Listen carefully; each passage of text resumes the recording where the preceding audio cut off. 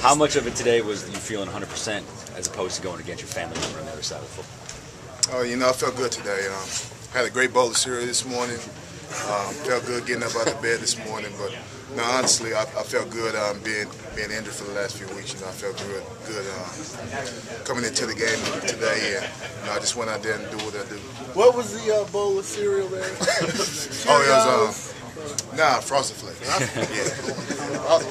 Coach credited you kind of with Falcons getting pressure in the backfield and kind of stopping Johnson. Anything special that you were doing that was working? Not at all. You know, I just felt like, you know, like I said, you know, been battling injuries all year long, and you know, then I felt great. Just went out there and do what I do. You know, what you guys been missing, so I felt good to get back out there and dominate like I'm supposed to and having fun. How much extra motivation did you have with your family at town? Oh, you know, you always got to put on the show when that family's in town. That's a must. But you know, it's great to have them in town. Mom was in the stands cheering us on, so it was a great atmosphere for both sides, and you know, just went out there and dominated. Holding Chris Johnson to less than 15 yards, how is that possible? What did you guys do? Well, we just prepared good all week. You know, we had to focus all week. We knew they was going to try to run. We took them out of most of their run game that they normally do. You know, we got out them up front and stopped the run all day long. You guys have been playing well against the run all season, but it's just now that you guys are starting to get a little bit of credit for that. You know, all we can do is do our job, and you know, whenever you guys are ready to give us credit, you know, for what we do, week in and week out, you know, we'll take it whenever you give it to us. But you know, guys work hard all year long. You know, it's all about attitude.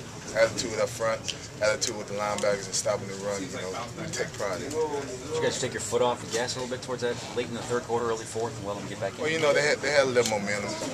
Having a young quarterback in there moving around a lot and try to make plays downfield, which he did for them. You know, they got a little more motivation on their side, so you know, we just had to keep on put the foot on the gas and be able to stop those guys and came over with the W today. How many tickets did your brother need to come up with today? Well, it wasn't too bad. I only got 20 this time, so I'm pretty sure when we go to Houston, I'm going to have a lot more than that. Thanks, man. You feel Appreciate like a good game. both offensively and defensively, you guys really won the physical battles? I think so. You know, so I do these week in and week out, you know, for D-line and O-line to dominate up front and take control of the game, and that's what we did today. I missed the cereal comment. What was Oh, I'm joking with the guys, telling them I had a great bowl of cereal, some Frosted Flakes. So I woke up on the right side of the bed this morning and, you know, felt good all day long.